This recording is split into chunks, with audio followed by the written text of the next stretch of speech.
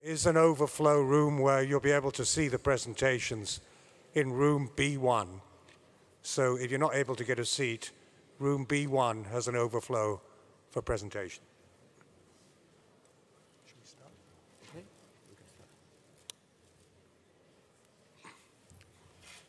Well, good afternoon, everybody, and welcome to this session on the European guidelines. My name is Brian Williams. I'm from London. I was co-chair of the guideline with Giuseppe Mancia from Milan, representing the European Society of Cardiology and the European Society of Hypertension, who developed this guideline in partnership over the past 2 years.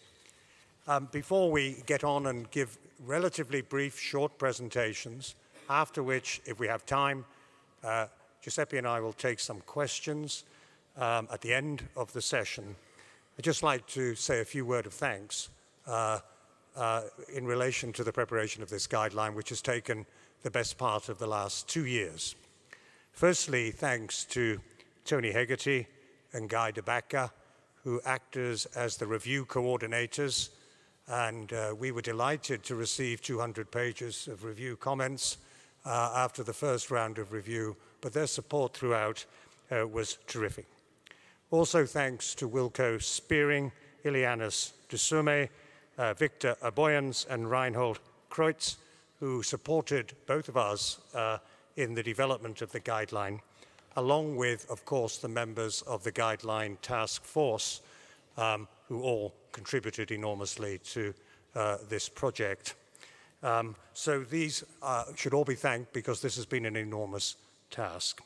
The guideline will be published online on the 25th of August, coinciding with the European Society of Cardiology meeting. At that time, the slide sets and other materials will become available. But today, we're going to get the first look at the recommendations contained in this guideline.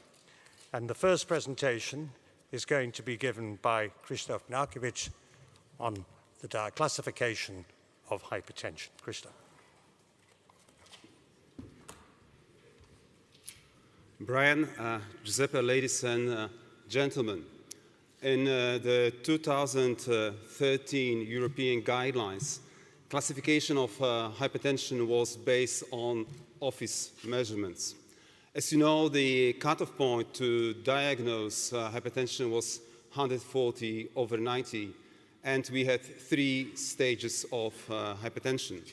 The American guidelines last year introduced completely new criteria to diagnose hypertension, proposing that the cutoff point should be 130/80, and they limited the number of stages of hypertension from 3 to 2.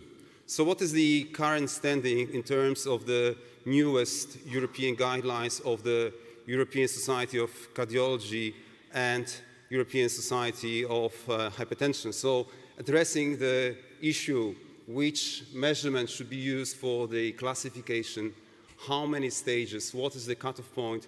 The first table already tells you about the, how to classify blood pressure in Europe in the year 2018. It is based according to office blood pressure measurement, and we decided to keep 3 stages of hypertension. And of course, the key question is, what will be the cutoff point? So the cutoff point for diagnosis of hypertension, according to the newest guidelines, remains at the level of 140/90. We have, as we had in the guidelines in the year 2013, the optimal blood pressure, normal blood pressure, high normal range of blood pressure, and then 3 stages of hypertension. Stage 1, grade 1, grade 2, grade 3 hypertension. In our guidelines, you will have a lot of effort and a lot of discussion related to other ways to measure blood pressure. Of course, the out-of-office measurement, ambulatory blood pressure, home blood pressure measurement. Professor Joseph Redon, in a moment, will address those issues with more details. So if I would go to the key messages from our document, there are several key messages in the guidelines. the definition of hypertension as it reads, the classification of blood pressure and the definition of hypertension is unchanged from previous European guidelines, and it is defined as an office blood pressure systolic above 140 and/or diastolic above 90, which is equivalent to the value of ABPM of 130/80, but more details to follow in the presentation of Professor Redon. We should not forget that about 20–25% of patients in Europe are unaware of their hypertension status. So this is the reason we stress that every adult should have their blood pressure measured at least every 5 years, and it should be done on more regular basis in those with high normal blood pressure. So maybe you expect the earthquake at the very beginning, but this is not the case. We decided to keep the classification and definition of hypertension as it was in the year 2013. Thank you very much.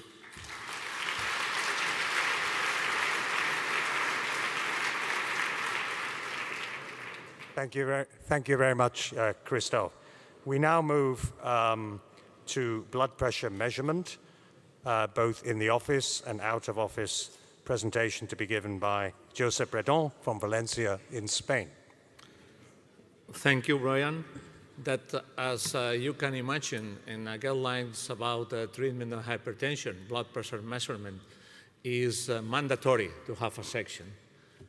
In these guidelines of 2018 has been reviewed what is the relevant information that we have and we gained in the last years about the different methods to measure blood pressure, office, out of office, and even unattended has also been considered in a long section. But finally, it's decided that we don't have enough information today to use and to recommend unattended blood pressure measurement.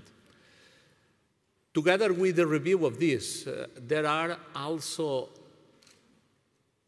guidelines and advice about when and how to use the different blood pressure measurements. And there is finally something about what are the unmet needs in some of the methods that we are using.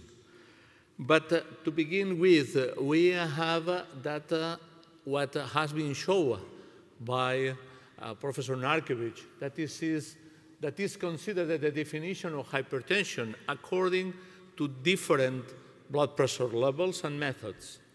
Of course, we will maintain that office blood pressure is the threshold will be 140/90, and was considered by consensus that daytime will be to define hypertension higher or equal 135/85, nighttime higher or equal 120 and diastolic 70, and the 24-hour mean that 130/80. And home blood pressure was also consensus that was equivalent to the data. But that office blood pressure has also put bit in value.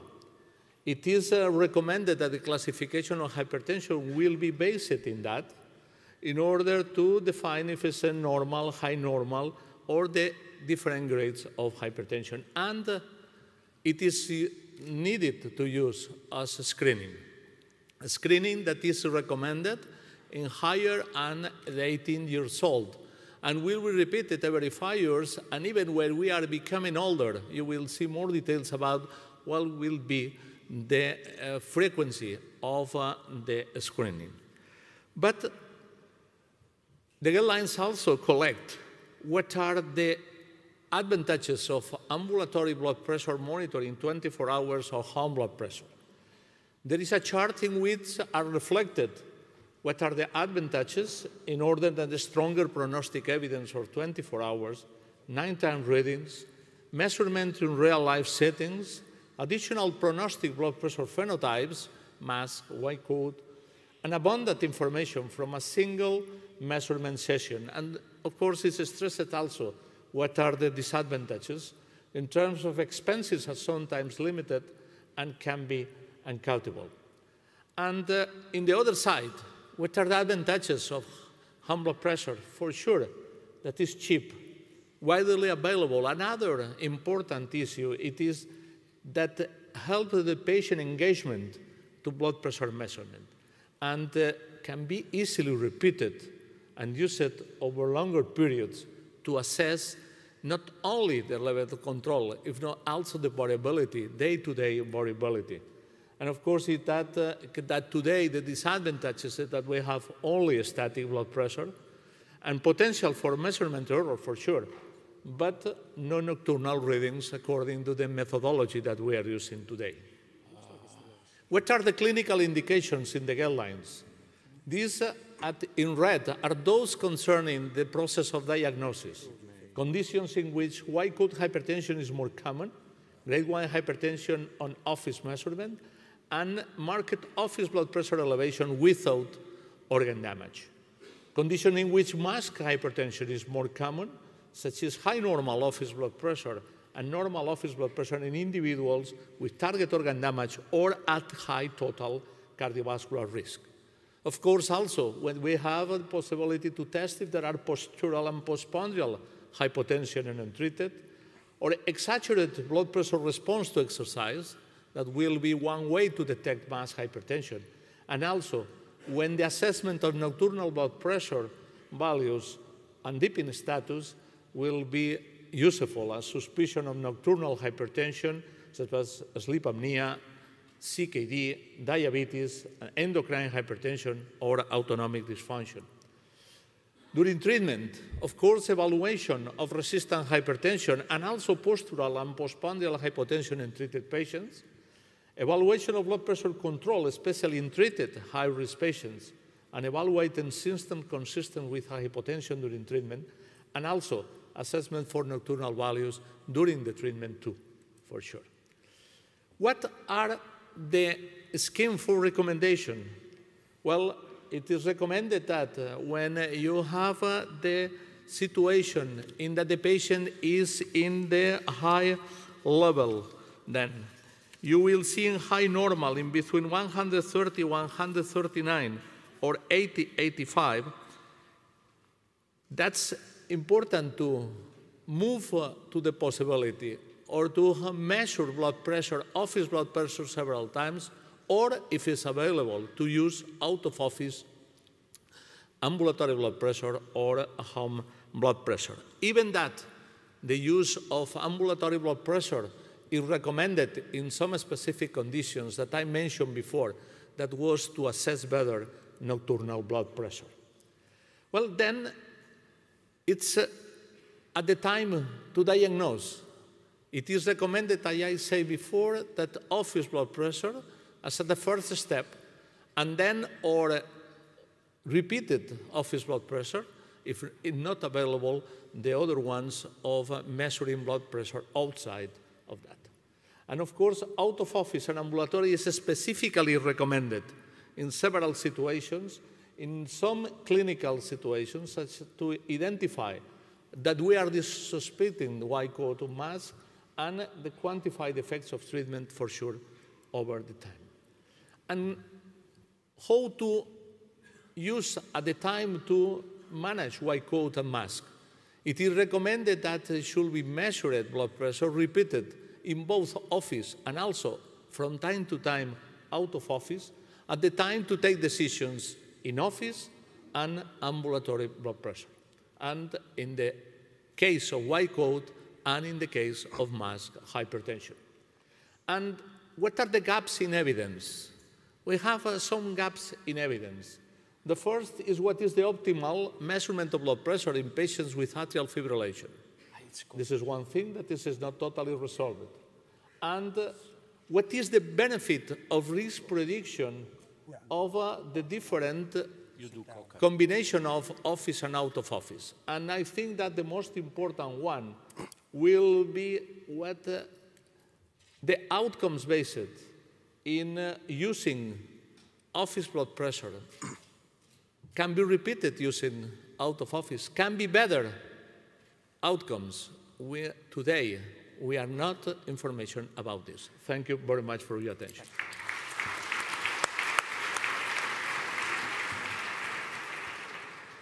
Thank you, Josep. So the next presentation is to be given by Enrico Agapiti-Rosé from Brescia in Italy on global risk stratification in hypertension. Thank you, Brian, Giuseppe. Good afternoon. Well, as you know, cardiovascular risk factors frequently cluster with hypertension, and this clustering of risk factors has multiplicative effect on cardiovascular risk. Therefore, the calculation of total cardiovascular risk is an important step in the process of risk stratification of hypertensive patients. European guidelines suggest and indicate the cardiovascular risk assessment using the SCORE system. And this is appropriate because it refers to a very large data set recorded in a large European population. However, it is important to recognize that cardiovascular risk estimated by the SCORE system is increased by other risk modifiers, and in particular by the presence of hypertension-mediated organ damage, especially by left ventricular hypertrophy, chronic kidney disease, and advanced retinopathy, which therefore should be screened for in hypertensive patients. Here you see the factors that may influence the assessment of cardiovascular risk in patients with hypertension. Many of them are well known, been already quoted in previous guidelines: sex, age, smoking habit, total cholesterol, HDL cholesterol, diabetes, overweight, obesity, and so on. Some of them have been added: uric acid, early onset menopause, psychosocial and socioeconomic factors, and heart rate. In addition, as I said, hypertension-mediated organ damage is quite important. They are unique in hypertensive patients for the stratification of risk. And some markers of organ damage are recommended using methods for assessing arterial stiffening, for detecting left ventricular hypertrophy, renal damage, the atherosclerotic and arteriosclerotic lesion, as well as advanced retinopathy. In addition, established cardiovascular renal diseases should be taken into account for patients with more advanced risk. You can see that for the assessment of hypertension-mediated organ damage, some basic screening tests are suggested for every patient with hypertension. These include a 12-lead electrocardiogram, urinary albumin-creatinine ratio, blood creatinine and glomerular filtration rate estimated by usual formulas, CKD-AP, and fundoscopy. More detailed screening can be performed with now widely available technique, such as echocardiography, carotid ultrasound, also abdominal ultrasound that may give several information for the structure of the kidneys, for the alteration in the abdominal artery, and the renal artery Doppler studies may be performed to screen for the presence of renovascular diseases. Pulse wave velocity and ankle brachial index may be used for the assessment of arteriosclerosis and possible presence of peripheral artery atherosclerotic diseases. In addition, cognitive function testing and brain imaging are indicated in order to evaluate the presence of structural alteration in the brain and also cognitive function. When there is a documented cardiovascular disease or cardiovascular disease detected by imaging, such as a significant plaque on angiography or ultrasound, or in the presence of diabetes with target organ damage, mainly renal organ damage, or severe chronic kidney disease, or a calculated 10-year score greater than 10%, then patients are automatically classified as those at very high risk.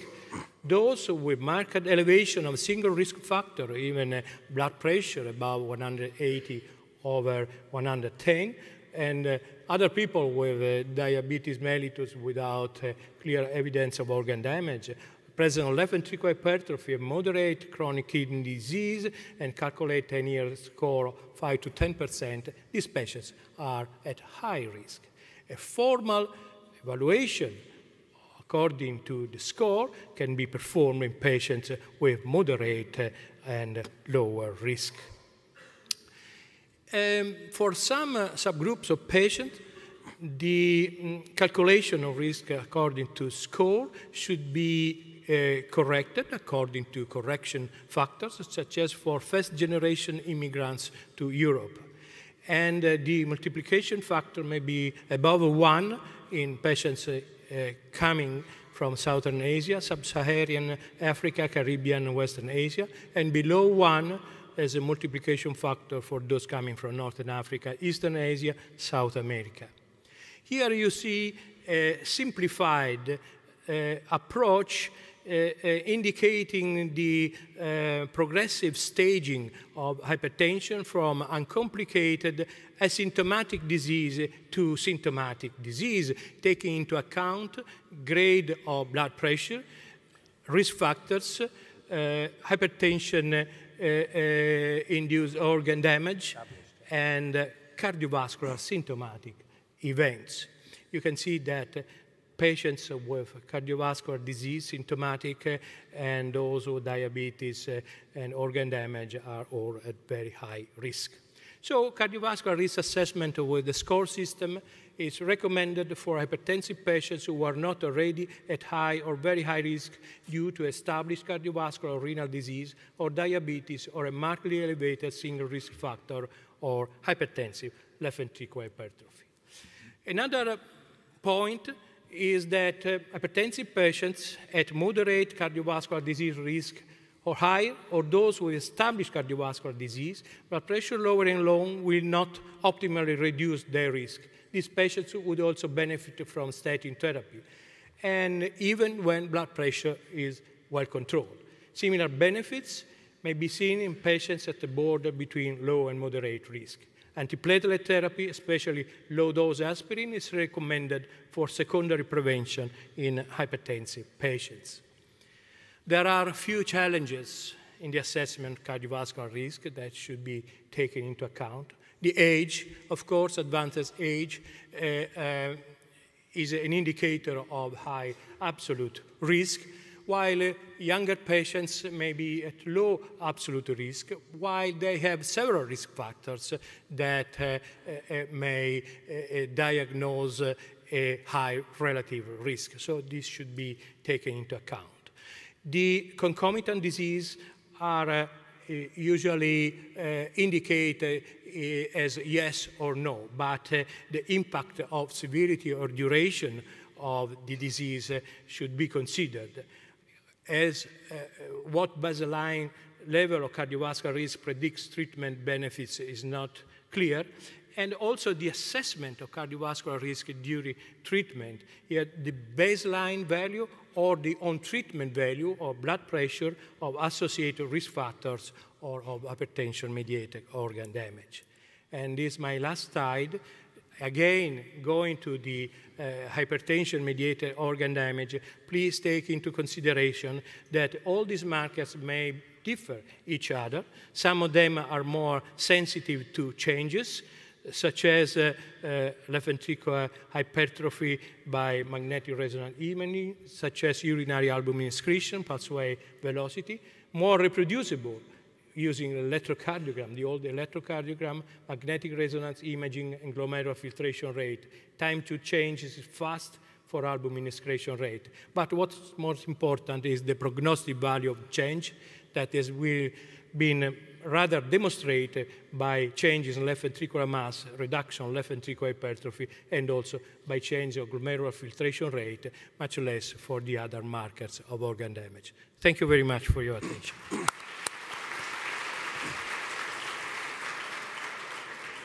Thank you very much, Enrique.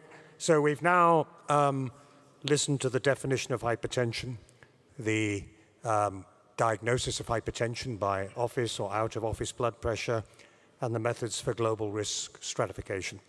We now move on to when to initiate antihypertensive treatment, and that will be presented by Luis Relupe from Madrid here in Spain. Well, thank you very much, Brian and Giuseppe. Thank you for inviting me to be here. So the first of my slides summarizes when to start with therapy, depending on the classification that Krzysztof Narkiewicz made of hypertension, and that was later commented by Pep Redon. So a high normal blood pressure, grade 1, grade 2, or grade 3, lifestyle advice has to always be present. Physical activity, exactly the same.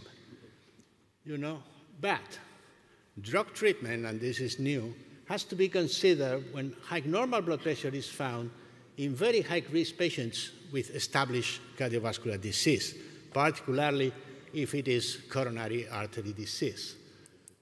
In grade 1 hypertension, immediate drug treatment in high or very high-risk patients with cardiovascular renal disease or target organ damage has to be started. So the position was not maybe that aggressive in previous guidelines for this. But drug treatment in low to moderate risk in the absence of, you know, cardiovascular disease, renal disease, of organ damage, we can use lifestyle and physical activity for 3 to 6 months, and then later to start with drugs. Grade 2 and grade 3, you know, immediate drug treatment in all patients. And, you know, the aim is to get a control in 3 months. So in other words, in 3 months, we must get probably to triple combination of drugs and might be to a spironolactone if those patients need it. So which are the class and level of what I showed in the previous slide? You know, prompt initiation of treatment in grade 2 and 3, class 1, level A. Lifestyle intervention, class 2, level B. We need more data on lifestyle. But all the interventions that I commented in grade 1, depending on the presence or absence, you know, of cardiovascular disease, renal disease, or target organ damage, all of them are level 1A. Antihypertensive treatment may also be considered in frail older patients if tolerated, 2B and B. We need more data, but it is admitted that in frail elderly patients, it can be considered if tolerated. Withdrawal of blood pressure lowering for those trespassing the 80 years of age is not recommended. They must be kept on the drugs. And here you see that in patients with high normal blood pressure, lifestyle changes in this particular group of patients is class 1, level A, and drug treatment considered when cardiovascular risk is very high is 2B and A. You will find in the guidelines this figure where you can see the new in the 2018 guidelines. First, in the diagnosis of hypertension, we are insisting, and you have seen the presentation by Pep Redon. I mean, we need to make sure as much as possible which is the real level of blood pressure in our patients. With respect to treatment threshold, in high normal blood pressure, I mean, the change is that when risk is very high, you know, pharmacological treatment has to be added. In low grade 1 hypertension, at low and moderate risk and without evidence, drug treatment has to be started after 3 to 6 months. This is in some ways similar to what was commented in the previous guideline. But when the risk is high, as you saw, we need to start pharmacological treatment. And in older patients, blood pressure lowering drug treatment and lifestyle intervention is recommended in fit older patients above 65 years, but not above 80, when systolic blood pressure is in the grade range of 140 to 159. This is lower than what was contemplated, in the previous guidelines. So, and for you and for me, in our daily clinical practice, I added this slide because probably the greatest challenge will be in the area where the prevalence of hypertension is the highest, and the risk is also the highest as a consequence of age.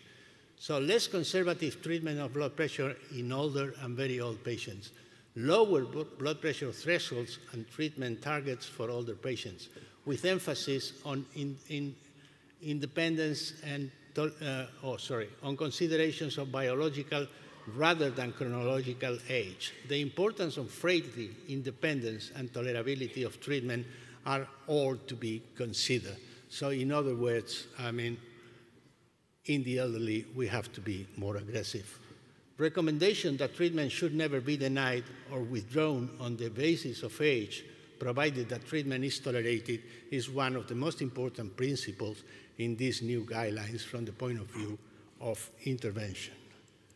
So that's all, and I thank you very much for your attention.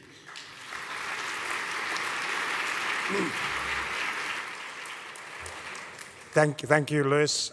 Next presentation, topic that's been an area of some controversy since the US guidelines, blood pressure treatment goals, to be given by Giuseppe Mancia from Milan in Italy.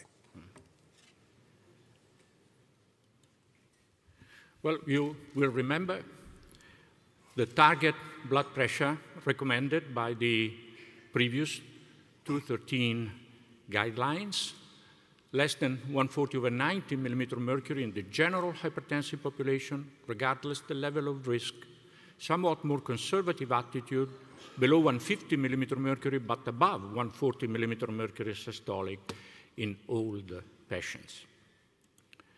Now, the new guidelines decided that evidence is available to modify these targets and to have somewhat lower blood pressure values to aim at with treatment.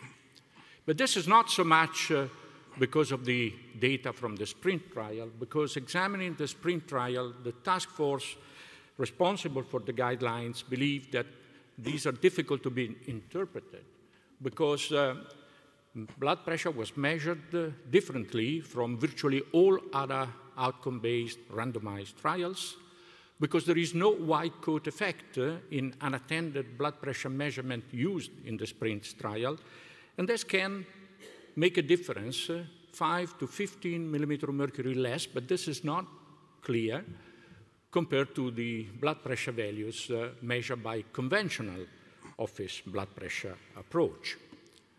But apart from this, evidence from very large, well-done meta-analysis of randomized trial do provide evidence that going well below 140 millimeter mercury and even below 130 millimeter mercury may lead to an incremental benefit. This is one extremely large meta-analysis published a few years ago in The Lancet. You can see that patients started from a blood pressure of 130, 139 millimeter mercury systolic, and the calculation was done for a 10 millimeter mercury reduction in blood pressure. So on treatment, blood pressure was below 130 millimeter mercury, and you can see that this was accompanied by a significant reduction in the incidence and risk of virtually all hypertension-related cardiovascular events. And then we have another large meta-analysis, which was published also recently, and you can see that in this meta-analysis, what was done was to compare patients in which blood pressure was reduced below 130 millimeter mercury systolic versus those remaining in the 130, 140 millimeter mercury range. In fact, actual value was 135 millimeter mercury. And you can see that once again, those in which blood pressure was reduced below 130 millimeter mercury had reduction in cardiovascular events, which in most instances was significant. These examine also the more versus less intense reduction of diastolic blood pressure in the 70 millimeter mercury range, and those in which diastolic blood pressure was more intensely reduced had also an incremental benefit compared to those in which, although being less than 80 millimeter mercury, reduction was less intense. Now, in the face of this, the task force also added some considerations which suggest that nevertheless some caution should be applied. Now, the incremental benefit of more intense reduction in blood pressure tends to be less and less pronounced as blood pressure values move to the low range. Then there is absolutely no question that lower blood pressure values induced by treatment are accompanied by greater incidence and risk of serious side effects. Also, we have to take into account that already going to below 140 millimeter mercury systolic is very difficult in current clinical practice because only a minority of patients achieve a value below this target. And also, evidence of beneficial incremental benefit by lowering blood pressure below 130 is not so strong as some very important clinical subgroups, such as, for example, patients with chronic kidney disease, older patients for sure, and to some extent also diabetic patients. So, considering all this, this is the major recommendation about a target in the current European guidelines. The first objective of treatment should be to lower blood pressure to less than 140 millimeter mercury in all patients, including the elderly. So a major change from the past is that now the threshold for the elderly is not more less than 150 millimeter mercury, but less than 140 millimeter mercury. And this has a very high level and class of recommendation. Then the second point is that, however, if treatment turns out to be tolerated and no problem arises, then one should try to go as close as possible to 130 systolic and even to lower values than 130 systolic. And based on evidence, it can be recommended that blood pressure be reduced, diastolic blood pressure be reduced to less than 80 millimeter of mercury. But as I mentioned one moment ago, the evidence does not support the same target in all patients. Somebody may think that this makes recommendations complicated, but it is highly unlikely that one target fits all patients. This is a sort of non-biological thinking. And in fact, the guidelines try to cope with this by recommending a higher target in patients older than 65 years of age, 130 to less than 140 millimeter mercury, in patients with chronic kidney disease. And the wording is a bit more cautionary also for diabetic patients. And this is what summarizes it all. You see in this slide the different targets in different conditions and in general in hypertension. Then the fact that as patients get old, target blood pressure value gets higher. Then what is the target for diastolic blood pressure, less than 80 but greater than 70 millimeter mercury. And one element of novelty is an indication of where you should not go with blood pressure values during treatment. And we feel that based on evidence, this value below which we should not go is less than 120/70 millimeter mercury. It's the lower safety value, which was never mentioned in previous guidelines, but we think it is an important recommendation for clinical practice. Let me just mention briefly 2 other points. Guidelines extend the use of ambulatory and home blood pressure, and of course, an important question is, which are the target blood pressure values for home and ambulatory 24-hour blood pressure? Now, this is not available in studies because no studies have ever used, in a randomized fashion, in a randomized trial design, ambulatory and home blood pressure to define their target.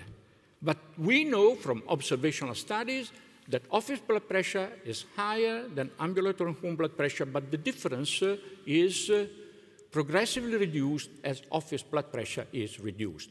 And the convergence of these 2 values for ambulatory blood pressure is around 120 millimeter mercury systolic and 70 diastolic. So, and this is just a suggestion and an indication, we may think that 130 millimeter mercury of office blood pressure during treatment corresponds roughly to 125 millimeter mercury 24-hour blood pressure and less than 130 millimeter mercury for office blood pressure. Of course, many more data are needed in order to make this suggestion a stronger recommendation. And finally, guidelines have an educational value, and we thought that we should also mention gaps, this will be discussed later, and limitations of knowledge. I mentioned that we do not have data on home and ambulatory blood pressure target. Data are much less for diastolic blood pressure than for systolic blood pressure. And finally, all data which we use to define target are based on patients somewhat advanced in age and in general with a high level of risk. Data on low-risk younger patients are virtually not existing. And this is, of course, a big gap to be filled by proper studies in the future. Thank you. Thank you. Thank you, Giuseppe.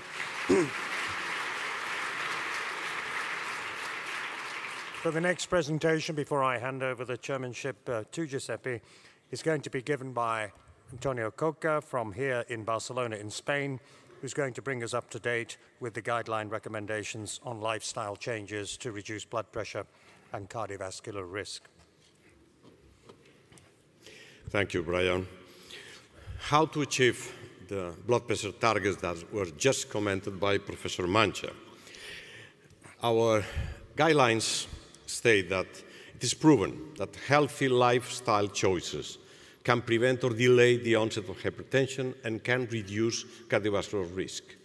Effective lifestyle changes may be sufficient to delay or prevent the need for drug therapy in patients with grade 1 hypertension. They can also augment the effects of blood pressure lowering therapy needed in the majority of patients, but they should never delay the initiation of drug therapy in patients with hypertension-mediated organ damage or at high level of cardiovascular risk. But everybody agrees that the major drawback of lifestyle modifications is the poor persistence over time. Very difficult to convince our patients to be persistent in the adherence to lifestyle changes. The recommended lifestyle measures that have been shown to reduce blood pressure are salt restriction, moderation of alcohol consumption, high consumption of vegetables and fruits, weight reduction, and maintaining an ideal body weight and regular physical activity. In addition, tobacco smoking has an acute, prolonged pressure effect that may raise daytime ambulatory blood pressure, but smoking cessation and other lifestyle measures are also important beyond blood pressure. So are important not only to reduce blood pressure, but also for the prevention of cardiovascular disease and even for cancer prevention. These are the new lifestyle recommendations in the guidelines.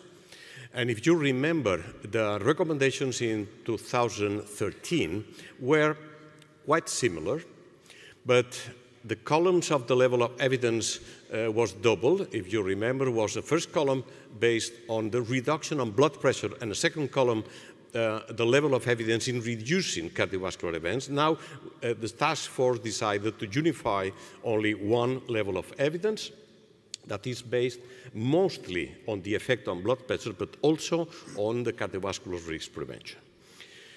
The first recommendation is the sole restriction that is maintained because many new studies modifies the older recommendation, but there is a little bit change. If you remember, recommendation in 2013 was reduction of salt intake between 5 and 6 grams per day. Now the recommendation is clear, it's 5 grams because the task force decided to adhere to the recommendation of the World Health Organization.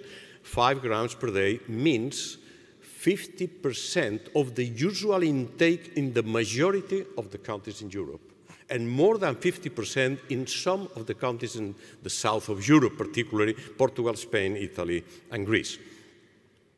The second recommendation is to restrict alcohol consumption. This recommendation is a little bit stricter. You remember in the old guidelines, recommendation was based on the consumption in grams of pure alcohol per day. The task force considered that this is a little bit more difficult to be calculated, and then decided to make the recommendation on units of alcohol intake that is widely used. And then the recommendation is for men less than 14 units per week. This means 2 units per day. And each unit means 125 milliliters of wine or 250 milliliters of beer, and half dose for ladies, for men, for women.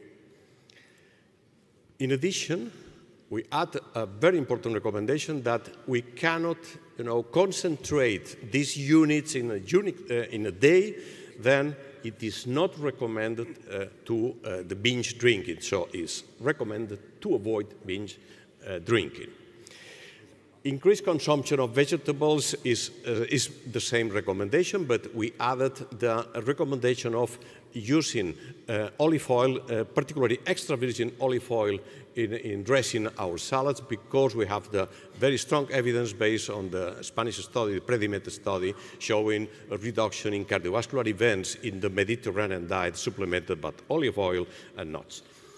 Body weight control is also a very important recommendation. It's more or less the same, but if you read this recommendation, we emphasize that try to go a little bit further in the reduction of the abdominal perimeter that was recommended in the old guidelines. Regular aerobic exercise is maintained, and finally, smoking cessation and supportive care and referral to smoking cessation programs are recommended. The importance of these recommendations is emphasized in several parts of the guidelines, and I will summarize very quickly. For instance, in the initiation of treatment, because you may see that in all stages, for all blood pressure levels, lifestyle changes are recommended. When we look at the table of recommendations with the initiation of hypertension treatment, we may see that when we talk on patients in grade 1 hypertension, once more, lifestyle changes are recommended at the first step. And also, when we are talking on patients in high normal blood pressure, except for those in high normal blood pressure with high cardiovascular risk, but for in the general population of high normal blood pressure, only lifestyle changes are recommended.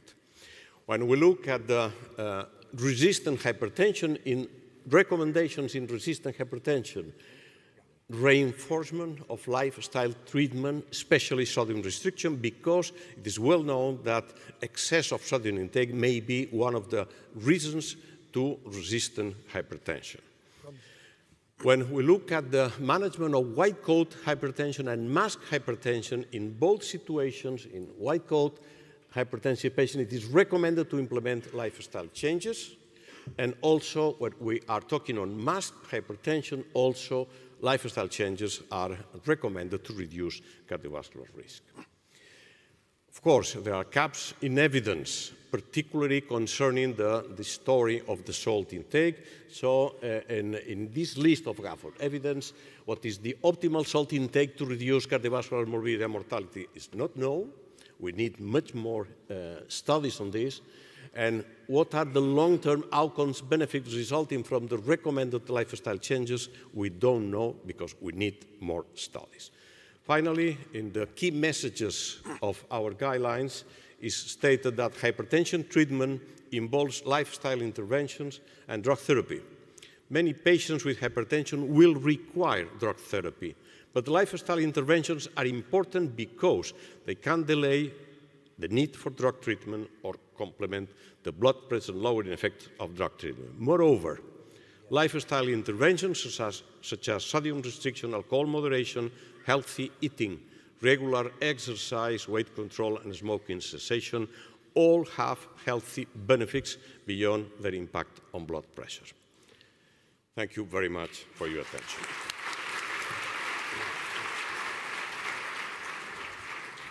I'm sure that you now would like to know how we should lower blood pressure when patients need antihypertensive treatment, and this will be presented by Brian Williams from UK. Okay, let's get into the drug treatment. As we've already emphasized, one of the key factors that we paid emphasis to in developing these guidelines was the fact that blood pressure control rates remain poor, typically less than 50% of our treated patients. We also recognized that blood pressure control was likely to become even more challenging with new treatment targets, particularly new treatment targets in the elderly, where sometimes blood pressure is a challenge to control. We recognize that most patients in our trials require combinations of drugs to control blood pressure. It's an important message of this guideline that monotherapy is usually ineffective therapy for hypertension. The traditional initial monotherapy and step care approach to treatment has resulted in too many patients remaining on monotherapy. There is undoubtedly medical inertia. In addition, we heard in the previous talk about the problems of compliance. Well, the same is true in drug therapy, and we have good evidence now that compliance deteriorates as the numbers of drugs or pills increases. Initial dual therapy, combination therapy, has the potential to provide fast, efficient, well-tolerated, more consistent, and more effective blood pressure control. Single pill combination therapy has the potential to provide better compliance with therapy because patients prefer to take one pill if they have to take any drugs at all. And single pill combinations combining the preferred drugs for the treatment of hypertension are now widely available, both in branded and generic forms, as dual and triple therapy combinations. So this together provided the opportunity to consider a pragmatic and simplified approach to treatment, with the sole objective to improve adherence to therapy, reduce pill burden, and improve blood pressure control. So our first recommendation is firstly around the drugs that we should be using. We state that among all antihypertensive drugs, ACE inhibitors, ARBs, beta blockers, CCBs, and diuretics, that's thiazides and thiazide-like diuretics such as clothalidone and indapamide, have documented effective reductions of blood pressure and cardiovascular events in randomized clinical trials. And these are, therefore, our mainstays for treatment. This is a Class 1A recommendation.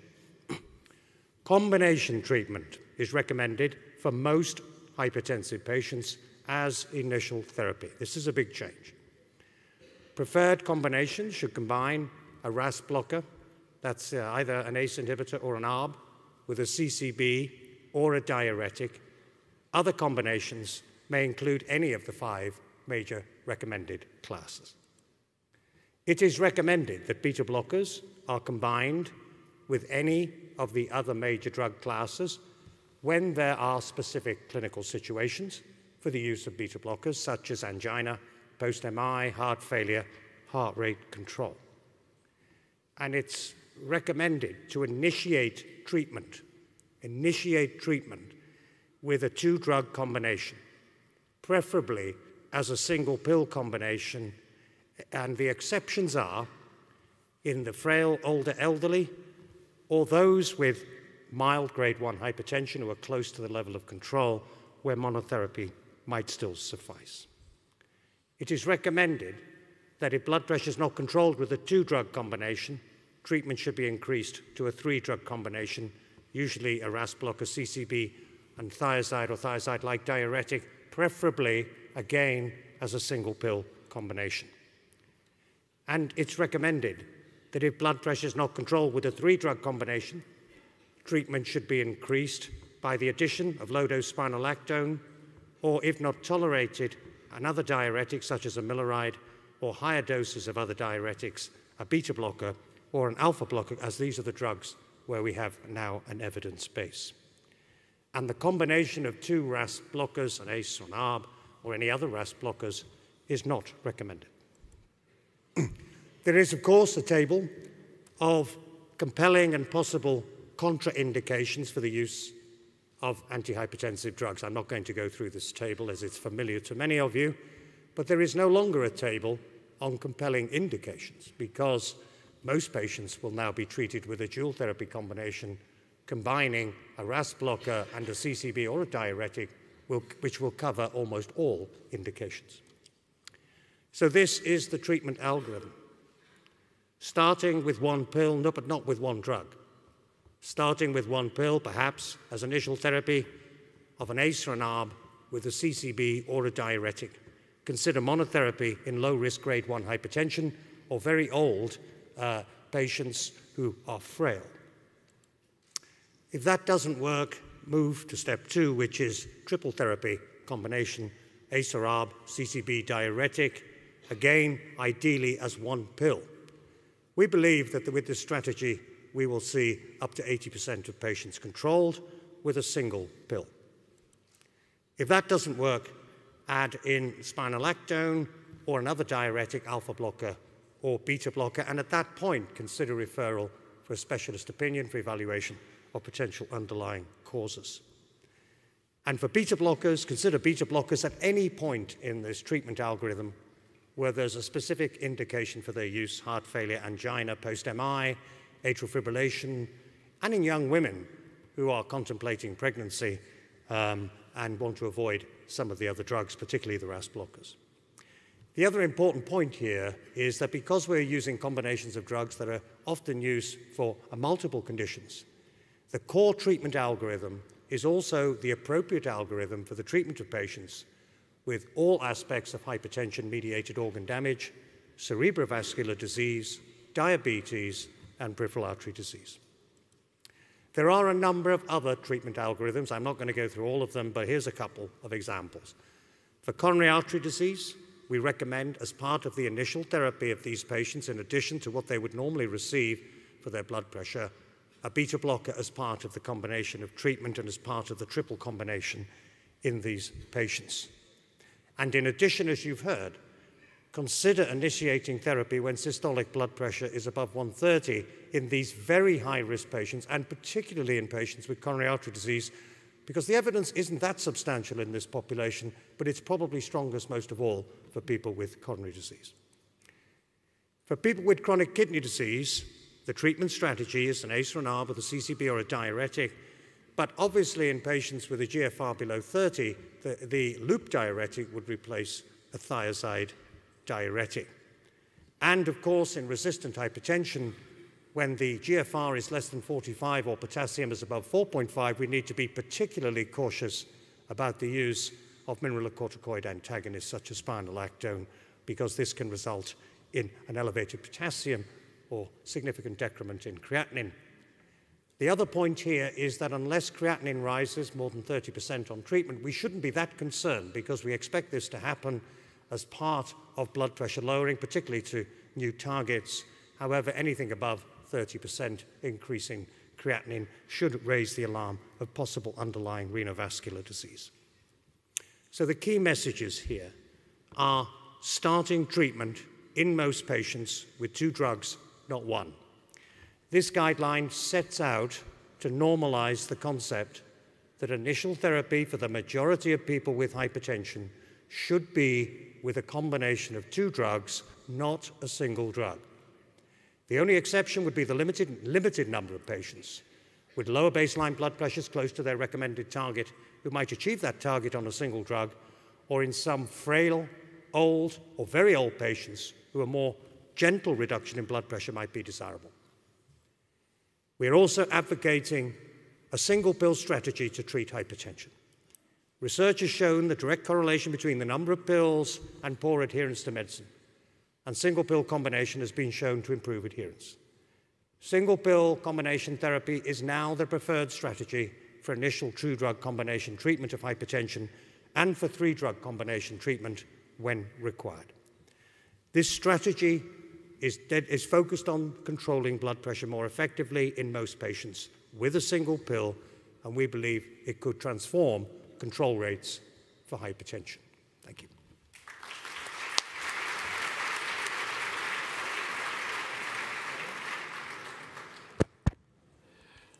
Well, it's a pleasure now to invite to the podium Professor Tsoufis from Athens, and he will discuss the device-based hypertension treatment. Thank you, Giuseppe. Last decade, a series of minimally invasive procedures, catheter-based or device-based, have been developed for reducing the high blood pressure, initially in patients with resistant hypertension. The rationale for the development of these interventional procedures include unmet needs in the therapy of uncontrolled hypertension, the high rate of uncontrolled hypertension, as well as the favorable pathophysiological background. Most of these procedures, including renal denervation, baroreceptor stimulation, carotid bulb expansions, and also carotid denervation, target autonomic modulation, while the creation of a fistula at the level of iliac artery and vein targets mechanical aspects of the circulation. The current 2018 hypertension guidelines downgrade the recommendations for the catheter-based and device-based therapies in hypertension from grade 2B to grade 3. Indeed, use of device-based therapy is not recommended for the therapy of hypertension unless in the context of clinical studies and randomized controlled trials until further evidence regarding their safety and efficacy become available. Why this happened? Why this downgrade? At least there are 2 reasons.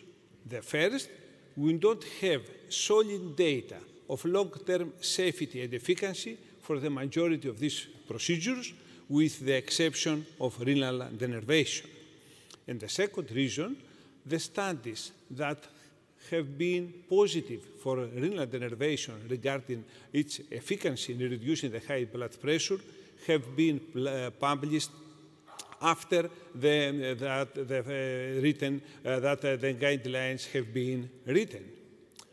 Just to keep in mind that in 2013, the European guidelines took into account the first series of feasibility and safety studies and the HTN-2 study, which was a randomized controlled trial, but not included the sham ablation arm.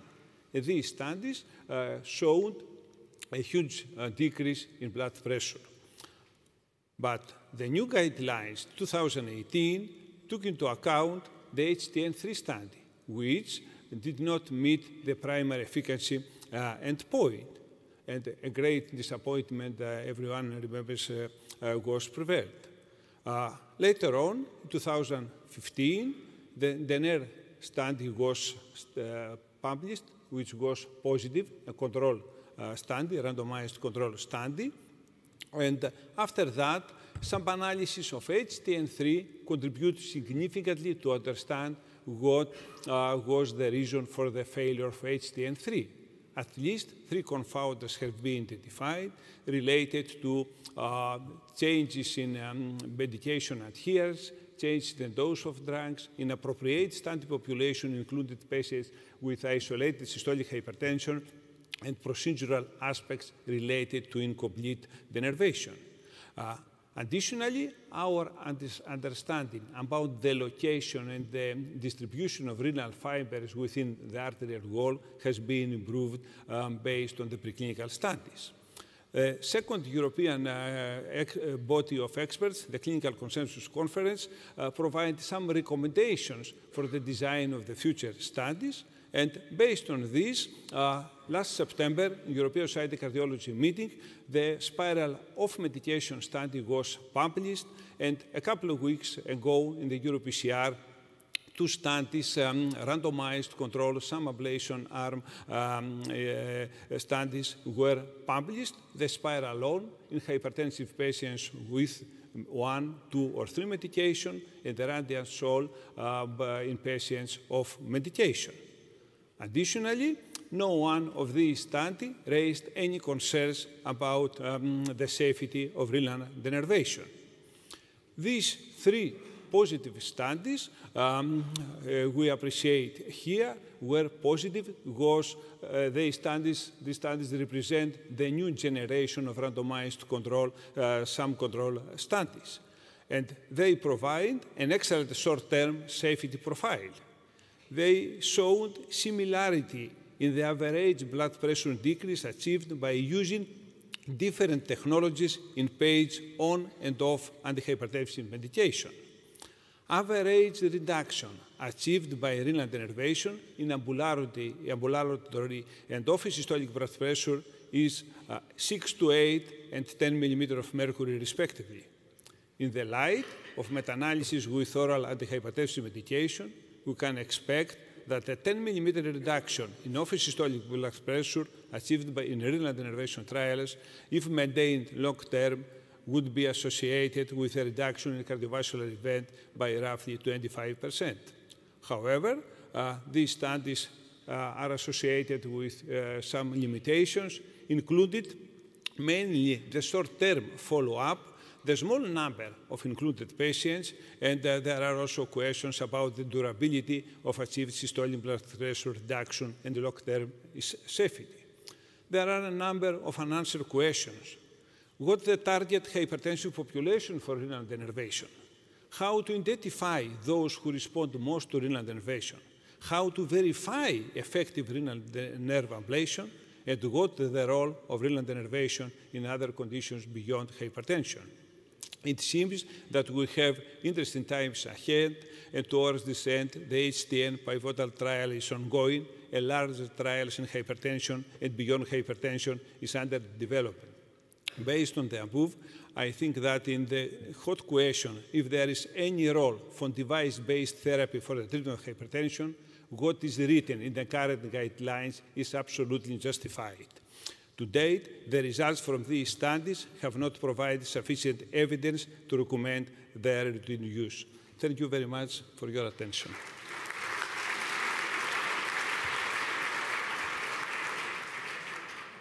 Thank you very much, Kostas. And now we move to the next presentation, hypertension treatment in specific conditions. And Roland Smieder from Erlangen, Germany, will give the presentation. Dear Giuseppe, dear Brian, dear colleagues, it's now my pleasure to present the recommendations with respect to hypertension treatment and specific conditions. There are too many specific conditions to mention all here, so I did a selection of some conditions and selected those where hypertension is a crucial factor in the progression of the condition, in other words, a comorbidity. Let me start with resistant hypertension. In 2013, there was a more cautious wording saying that mineralocorticoid receptor antagonist amiloride and the alpha-1 blocker doxorubicin should be considered if no contraindication exists. In 2018, and this is due to the pathway study, we have now a class 1 recommendation that low-dose spironolactone should be added to existing treatment, and if intolerant, they could be replaced by a eplerenone, amiloride, higher dose thiazide or thiazide-like diuretic or loop diuretics, or the addition of bisoprolol and doxorubicin. Clearly, you recognize the results from the pathway trial.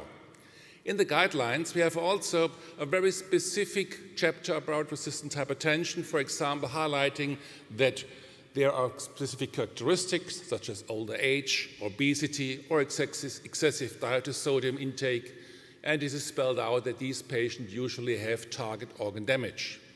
And also mention, I think that it's important to halt for a moment to think, could this patient with resistant hypertension have secondary causes of hypertension listed here and also outlined in the guidelines. And most important also, don't forget that there are other drugs that are prescribed that raise blood pressure and bring a patient into the stage of resistant hypertension, such as oral contraceptives, non-steroidal anti-inflammatory drugs, and others as well. So let me start with one of the comorbidity or condition, diabetes and hypertension. The initiation, this has been already clearly mentioned. We start treatment if blood pressure is above 140 over 90. Evidence is there, recommendation 1A. And also, what is a target? The target is 130 millimeters mercury and lower, if tolerated, but not lower than 120 millimeters mercury, 1A. So we have a target range between 120 and 130 millimeters mercury with respect to systolic blood pressure. And then also in this chapter, it is specified that in older patients, meaning above 65 years, target to a blood pressure range 130, but lower than 140. So in other words, be more cautious in the beginning, don't be too aggressive in these older populations, but surely below 140.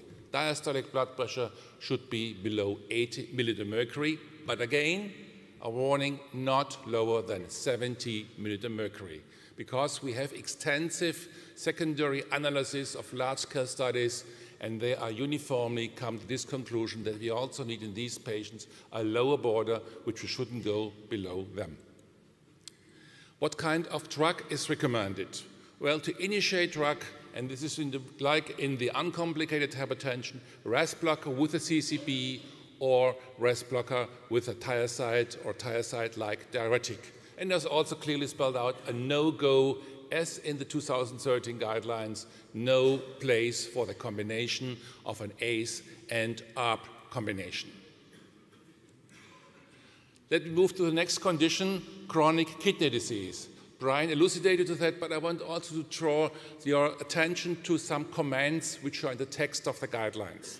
It stated there that reduction of albuminuria has also been considered as a therapeutic target. And then later on it states whether reducing albuminuria per se is a proxy for cardiovascular disease prevention remains unresolved. There have been several studies, post-hoc analysis, that indicated it would be, the answer would be a yes, but there are also inconsistencies in the data, and therefore this really remains unresolved. Sodium restriction is crucial in patients with chronic kidney disease who have hypertension. And as already mentioned, at the latest, if the eGFR is below 30 minutes per 1.3 per square meter, we need to replace thiazide diuretics and thiazide-like diuretics with a loop diuretic. In some patients, it might be on an individual basis that this might be already take place in higher eGFR ranges, but below 30, there is no place for thiazide diuretics. It needs to be replaced.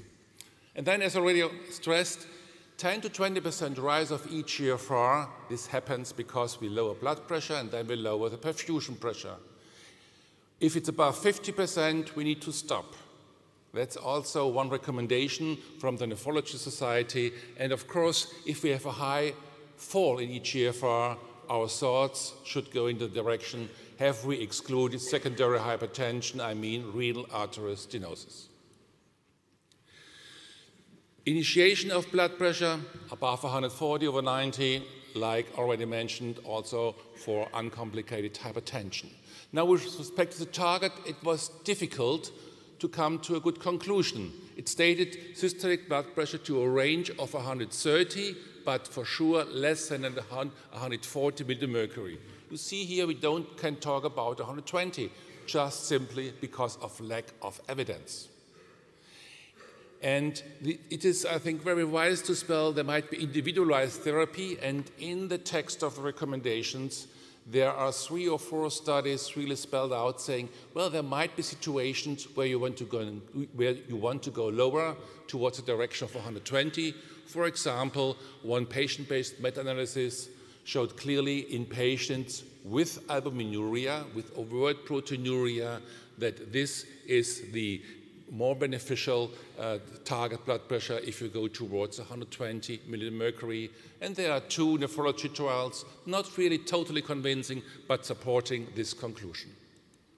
Now, what kind of drugs should be used? RAS blockers are more effective at reducing albuminuria, no doubt about that.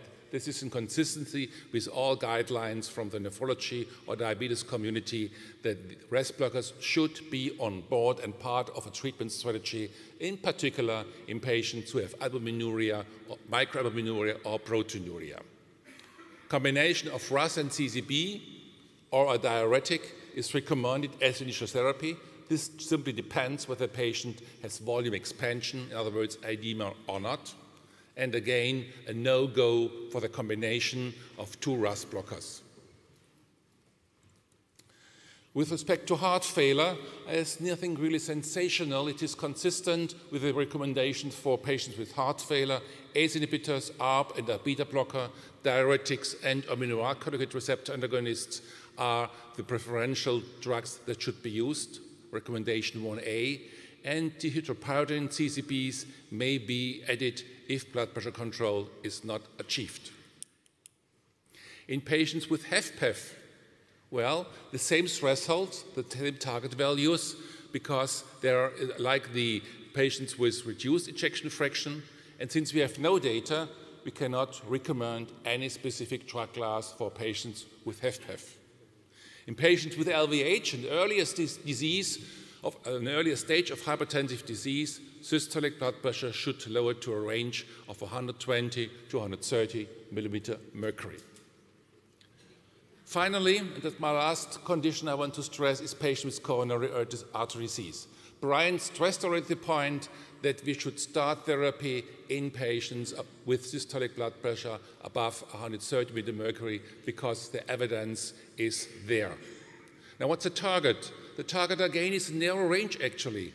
Target blood pressure to 130 and lower, but please not lower than 120. Again, there is convincing evidence that this might be too low and even harm the patient. In patients with respect to diastolic blood pressure, again, below 80, but please not lower than 70 milliliter mercury. In older patients, again, there is more cautious wording, target to a range of 130 to 140 milliliter mercury. And the drug class clearly here, the beta blockers have their place where they should be used, particularly in patients with symptomatic angina, as holds also true for CCBs. Thank you. I would like to stop here. Thank you for listening.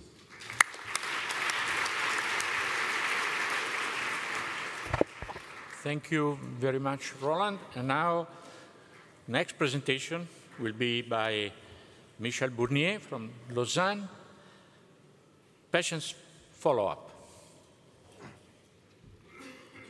Thank you.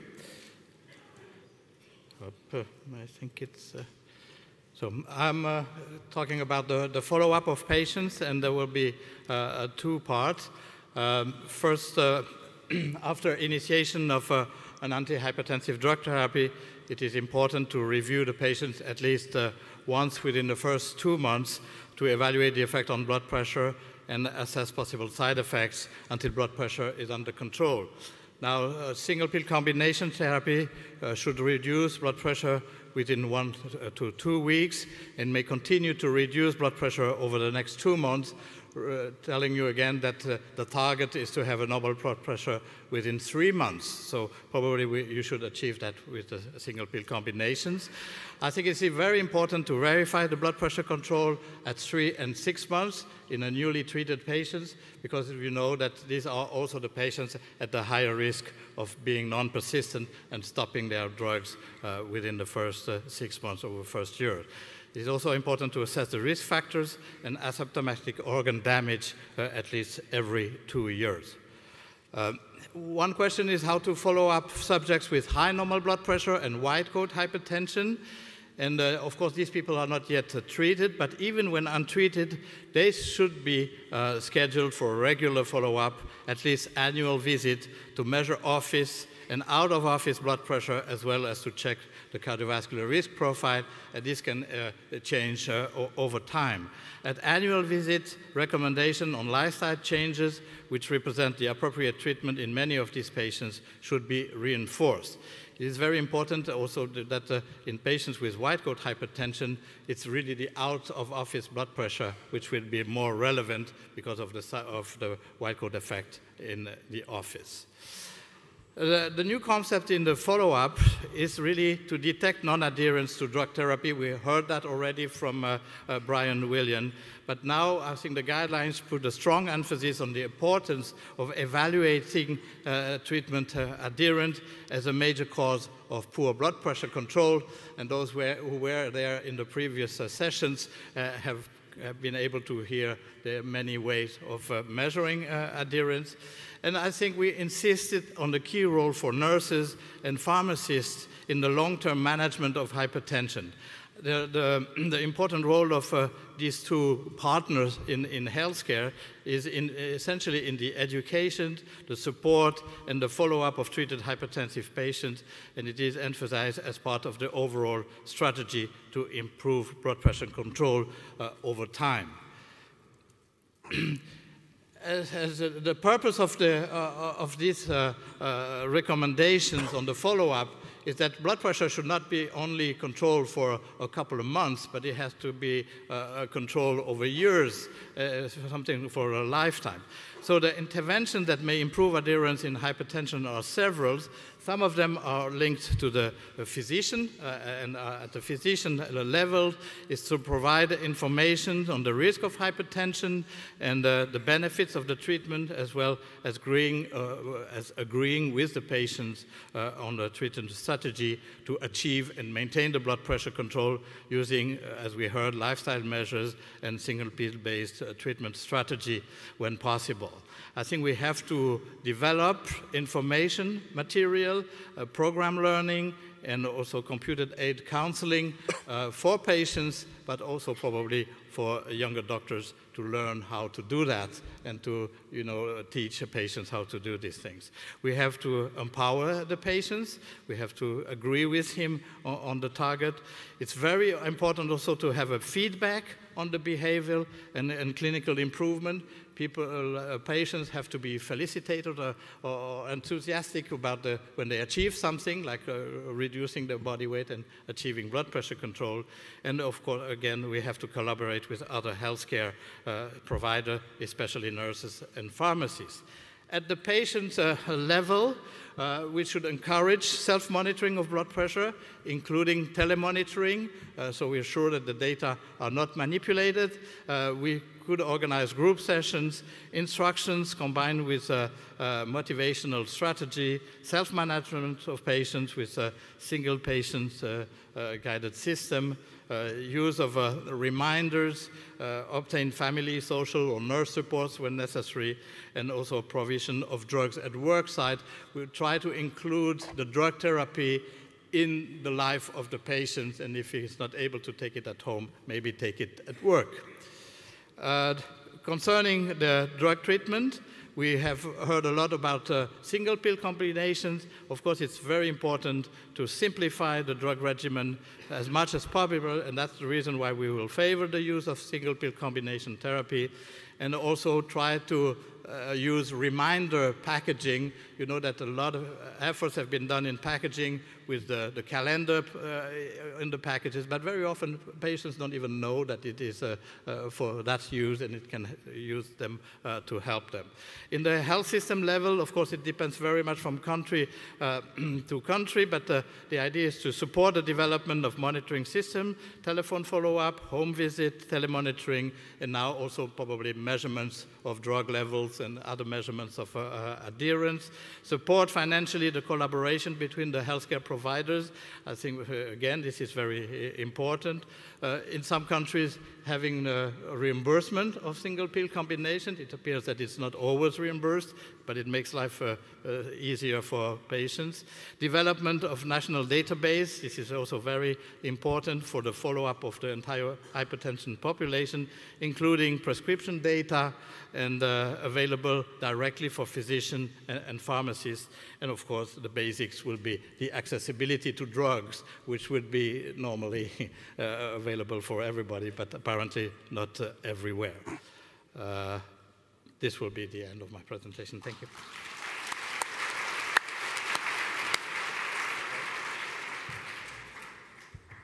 We end with a very short presentation, just to summarize what is new in these guidelines compared to the past, and then which are the gaps in evidence and the need for future studies.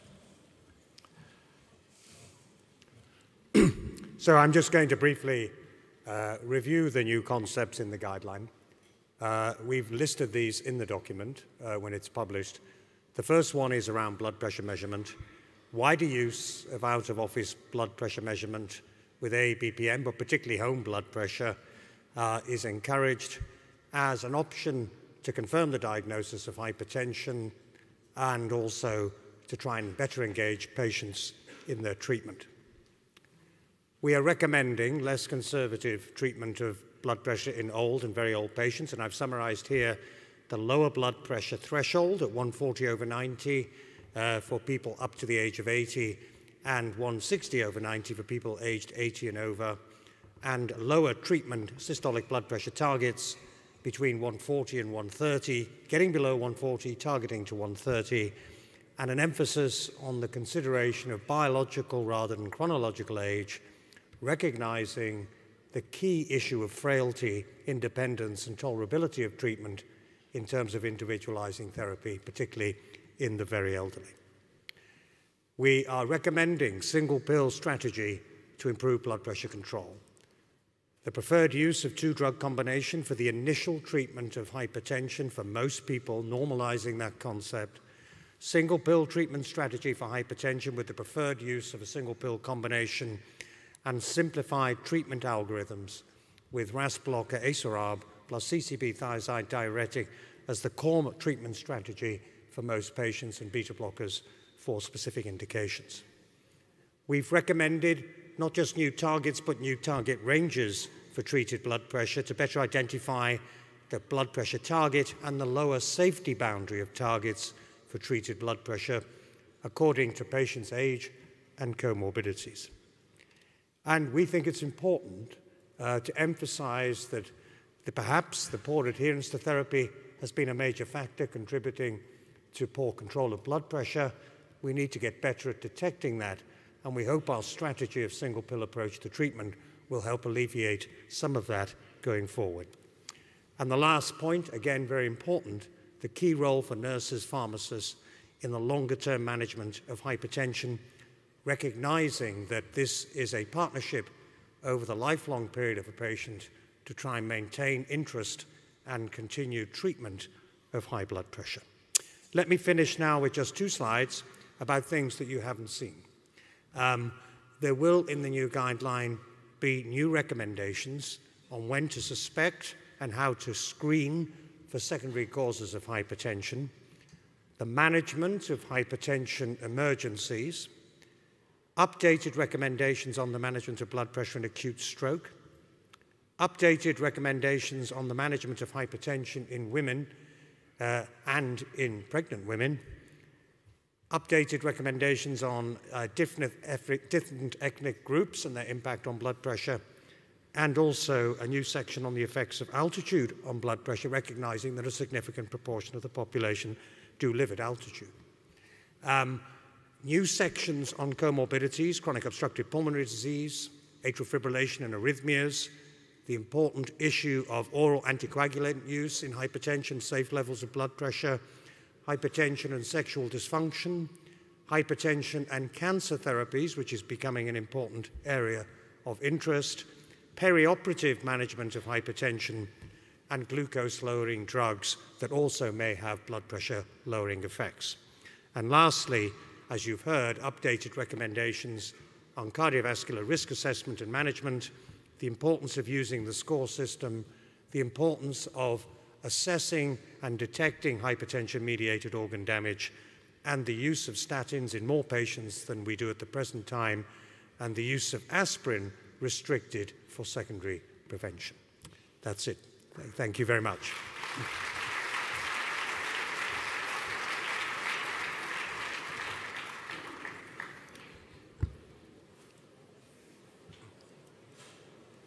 If I can have the first slide. What's happened? Just not coming up? Yes. Yes, well, part of the guidelines have or should have an educational value, and part of it is also to mention where evidence is limited, and therefore the unmet needs and need for further studies. And this is probably an incomplete list of the areas in which evidence is limited, recommendations are given, but further evidence is highly desirable. And this includes diagnostic and treatment aspects of hypertension. I will not go through all the single items, but for example, we have extended the use of out-of-office blood pressure for the diagnosis of hypertension because there is enough evidence that this may improve prediction of cardiovascular events and therefore categorization of patients based on cardiovascular risk. But we do not know how much is this improvement, how much predictability is improved. And this is, of course, an important issue because ambulatory blood pressure will carry a cost and make diagnosis of hypertension more complex, particularly considering developing countries around the world. Then there are also many areas in which the benefit of treatment, surprisingly enough, despite decades of research, have not been unequivocally proven. For example, it's now recognized that MAST hypertension and even white coat hypertension have a greater risk than that of normotensive subjects. They are by no means innocent conditions. But these very common conditions do not still have any evidence of whether and to what extent blood pressure lowering treatment may reduce this risk. We do not have evidence, for example, on long-term beneficial effects of antihypertensive treatment. And if you think what is happening today, we give recommendations about lifetime blood pressure lowering treatment based on data which come from randomized trials lasting 5 years and apply them to people with a life expectancy maybe of 20, 30, or even 40 years. And for example, just to give another, just to mention another point, there is unequivocal evidence that hypertension is important for the development of cognitive dysfunction and dementia, but we still are not certain to what extent we can reverse this process by blood pressure lowering treatment. Now, also treatment targets. This has been discussed in these presentations today. We know some, but by no means all aspects we would like to know. no evidence about optimal target for out-of-office blood pressure when patients are treated, and no evidence about whether in younger, low-risk hypertensive patients, the lower the blood pressure, the better. That is, the treatment data, in a way, reflect what we know from epidemiology.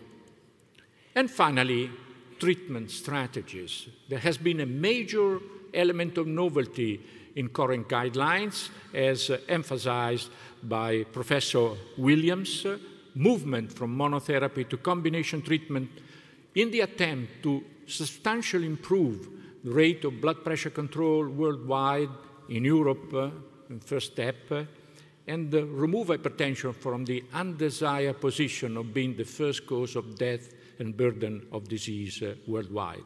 But we still do not know whether some drugs may give benefit beyond the blood pressure reduction, and we do not know, for example, whether guiding treatment by organ damage improvement and guiding treatment by out-of-office blood pressure rather than office blood pressure may make patients' protection greater. So we listed all these conditions in the hope to stimulate investigators in hypertension to engage into these very difficult issues, facilitate, in a way, fundraising for these studies, and also their acceptance by the scientific community and by the ethical committees, which would be presented with something which is recognized by the scientific environment in hypertension as being unmet need of substantial importance for people's health in the future. Thank you very much for